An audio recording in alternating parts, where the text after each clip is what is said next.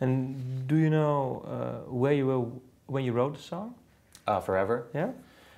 Yeah, actually, it was recently. It was only about a month and a half ago, or a month ago now, because we just recorded it a few weeks ago, about 3 weeks ago, 3 or 4 weeks ago. Yeah. Yeah, at my house. Yeah, but I mean, California. actually, well, what happened maybe? I don't know. Sometimes songs, you know, lyrics trigger. You know, I can't really place it in terms of what, you know, a specific moment that inspired it. It's more of a lot of moments, you know, kind of the last few years where, you know, it's also, you know, an election year in America, so there's a lot of tension about that. And it was just it's a song that really is generally about this sort of like keeping the faith idea that you know, that you have an ideal and that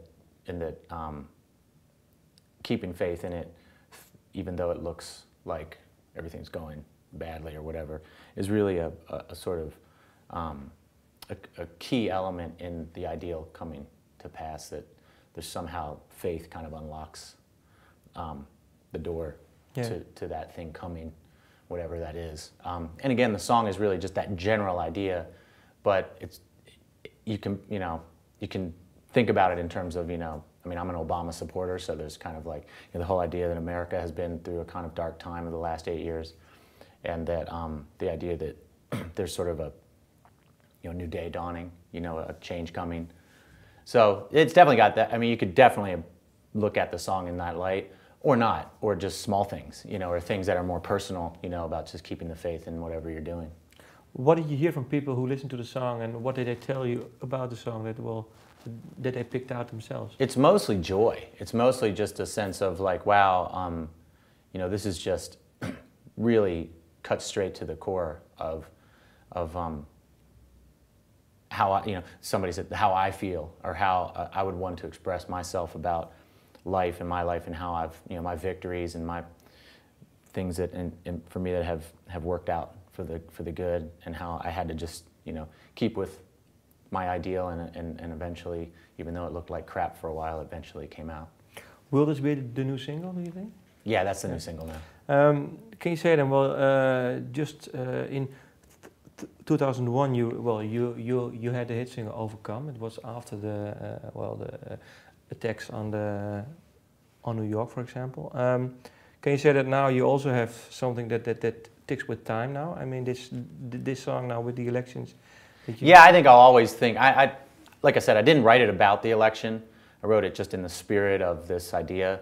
But you know, I think it'll, because it came out this year, for me, it'll always probably bring up, you know, that aspect of it.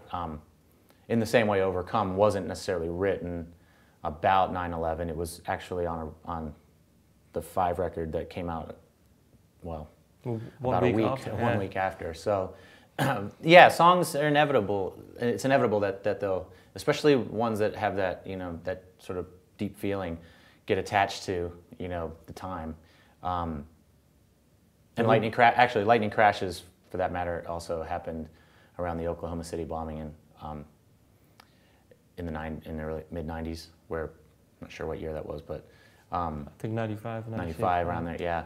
And you know, that happened to that song too. Like I said, I think it's inevitable. It's something that I feel, you know, as an artist, is actually kind of gratifying in a way. I mean, it's bittersweet because those instances were tragic, but the idea that the song maybe facilitates some expression of healing, or you know, helps people get through it. But isn't that the highest goal that you can achieve? I think so. I think as an artist, that's really it. I think that kind of acceptance is something that's hard to put into words, the way it makes you feel. You know, that, you know, here's this song that you sat down in your bedroom and, you know, came up with on your own, and now thousands and thousands of people are experiencing something from it that you just had just no way you can even project that would have happened in your little studio or whatever it is. Yeah. Is there one song that somebody else wrote that you say, well, that's for me the ultimate song that has that, well, unifying, universal feeling to it? You know, I always go back to U2's done so many. I mean, for me, yeah? like One, or I love Where the Streets Have No Name. I think it's my favorite all-time song ever.